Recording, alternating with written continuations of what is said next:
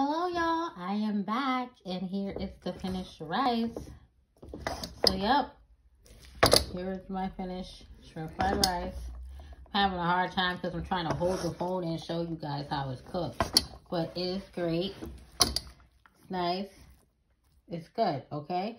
So let me show y'all what I forgot to tell y'all. As you can see, I have bean sprouts in there. So I added these bean sprouts. Let me see if I can turn it. So yeah, just some organic Chinese mung bean sprouts. And I also added a little bit of ginger. Just a tiny, tiny dollop of it because I wanted a little bit of flavor. And I also put some of this in.